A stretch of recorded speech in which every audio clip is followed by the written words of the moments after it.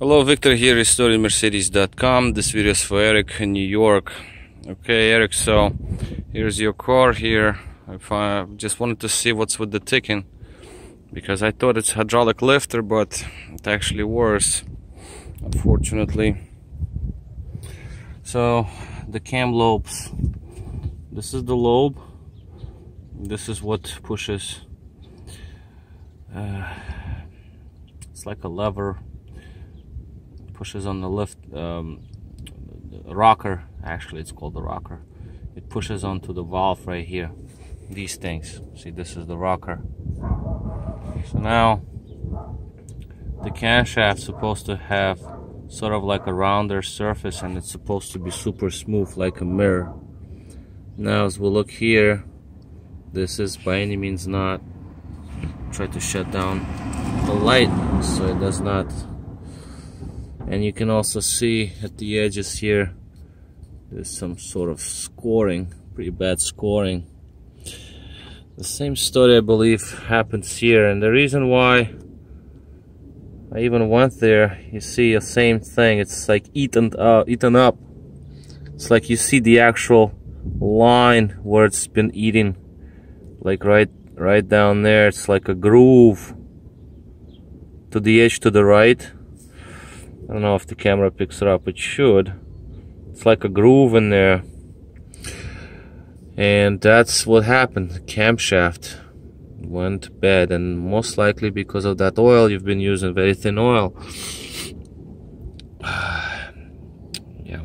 So this is basically piece missing. So where you see this edge right up here, this sharp edge, it's supposed to be more metal. So this is basically sort of a combination of these cars, unfortunately. Let's look at rockers. I was gonna check the lifters a little bit more just to see if I can, if the lifters are okay. But they apparently are as hard as a rock, which is good. That's how it's supposed to be. There is no play in them, so no point really changing lifters if they're good. These are the actual surfaces. They're badly scored. You can see chunks are missing right here, and these are all scraped and scratched and not smooth. So basically at this point,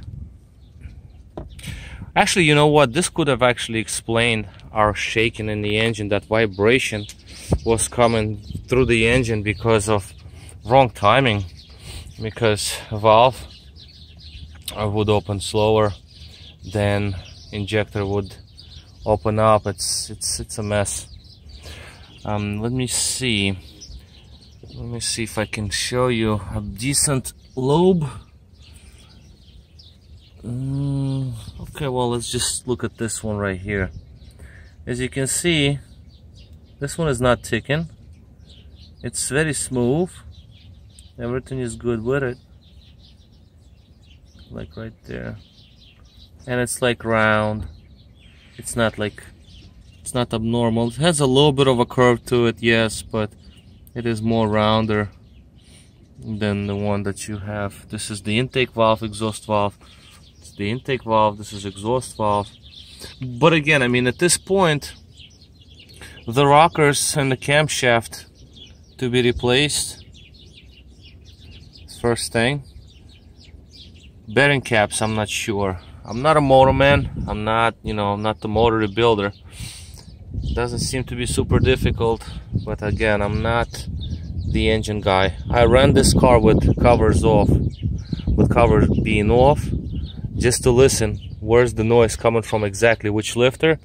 And it turned out to be that this one was coming loud and this one was coming very, like, sort of just a little bit, actually. I would say this one was the loudest from this area, so I figured, okay, this lifter, possibly this lifter, but usually lifter go on the exhaust side, and here we got the intake side. Oh well, so I just wanted to document this just to show you this video, and then we'll decide what we'll do further, because the engine, as you can see, it is very, very clean. Very, very clean. I mean, I'm so bummed that this happened, really, because this is clean. for the mileage and for the year. This is 1988. But the camshafts, you can Google that they had this, some sort of like a soft steel camshafts in these cars, and therefore the thick. That could explain the shake again. That's what I'm saying. The shake was very bothering me because the engine had this vibration on idle. Very abnormal for these engines. They're very smooth engines. They should be really, really good. But in this case, not so good.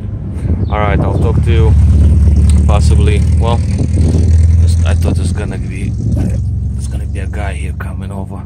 But yeah, so this is it. I mean, I will talk on the phone about what we're gonna do with this.